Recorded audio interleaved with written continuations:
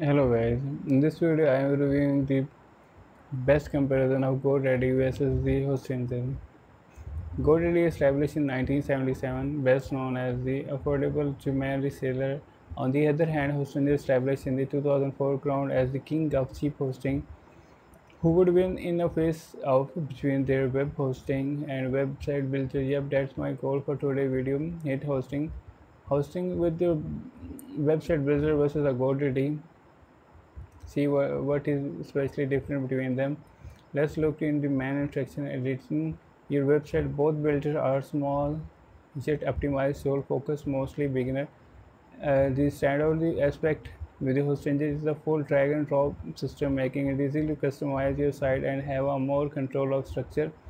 Simply pick element from the sidebar and drop the into your design. You can create something that looks basic like this is as weird as the however the limitation here the elements you will find around the 10 different things to add, but there are not any interesting elements like progressive bar, sidebar, pricing table. It can feel bit restrictive at the time, but I think limitation helps beginner not feel too lost, discouraged. Or now GoDaddy website builder is even more limited. There is a no sidebar for elements and no drag and drop control. You can only add things predefined placement and the basic customization option for style and the fonts. But the management with is not a very initiative. GoDaddy does offer a good selection for individual selection for the social links and a product display.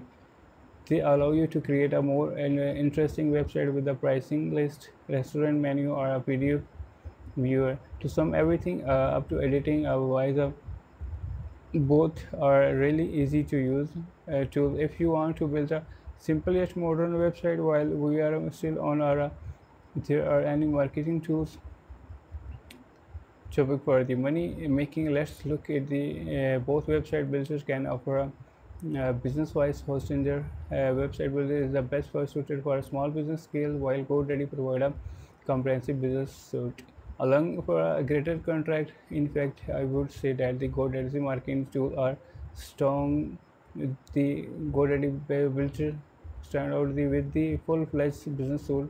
It allows you user to control a social media from one place to and handle ads directly without leaving a GoDaddy. Additionally, it simplifies email marketing campaigns with easily used templates and customization options, making accessible even beginner. It's quite impressive. However much you get subscription here marketing in Hostinger weak side is offer a basic feature like an AI logo and text generator which come in useful for independent business. However, there's no email or social marketing tools you get on basis analytic without any real way to add more functioning SEO options.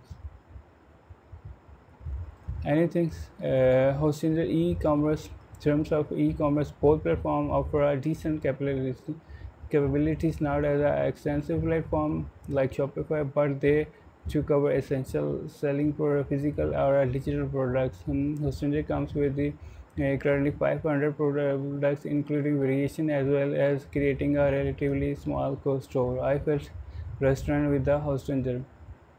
Goddard is more genius, allowing to 5,000 products and offering a bit better selection customization. Goddard is a good store to want to grow and marketing a full plate since you are probably not a fan.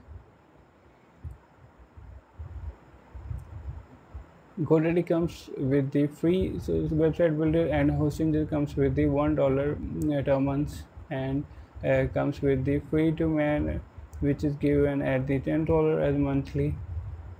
You have to pay only $3 as a monthly if you buy a 1 year plan. Thanks you for watching this video.